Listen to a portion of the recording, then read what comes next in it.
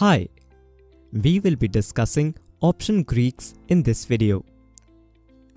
Options traders have to have a good understanding of an options premium, how it moves and what are the factors which affect the options premium. The movement of option premiums decide the profits or losses which the traders can incur. Option Greeks are a very important factor which decide the movement of an options premium. There are several factors which affect the options premium, which are the underlying stock price movement, time to maturity, and volatility of the underlying stock, to name a few. The understanding of an options premium sensitivity to Greeks is very helpful, and it can improve trading performance in options. The concept of option Greeks originates from a theoretical model, that is the Black Scholes model. According to the Black Scholes model, there are 5 important Greeks.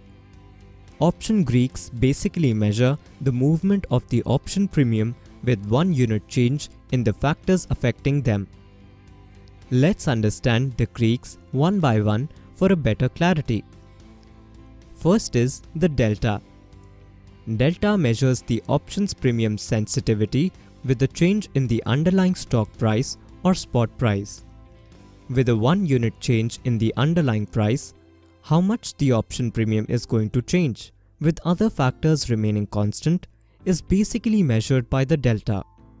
For example, if the spot price rises by ₹10, how much will the call premium rise?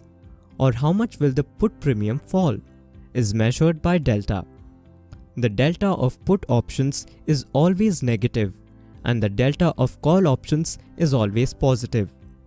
Next is theta. It measures an options premium sensitivity to time.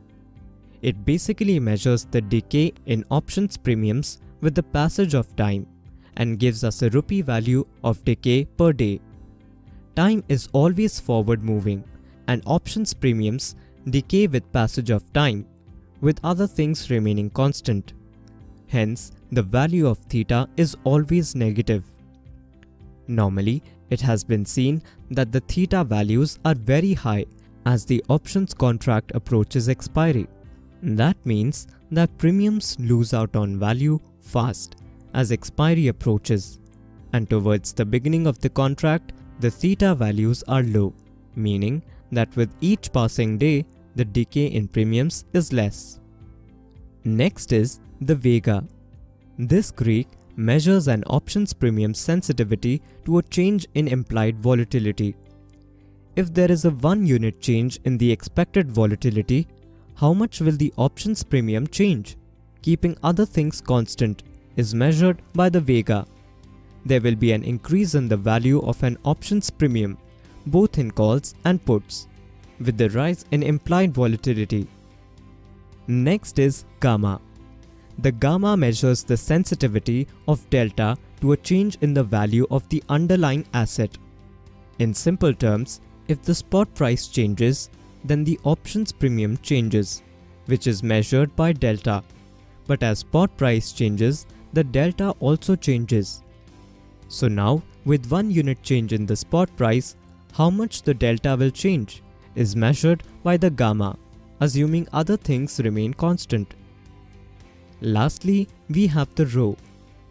It measures an option sensitivity to a change in interest rates. Therefore, any increase in the interest rate may lead to a fall in the value of the options contract, since it will increase the cost of carrying the position. Trading in options requires learning and expertise. An options trader should be well learned with every aspect of option trading, including different options Greeks that we just discussed in this video. Thank you for watching the video.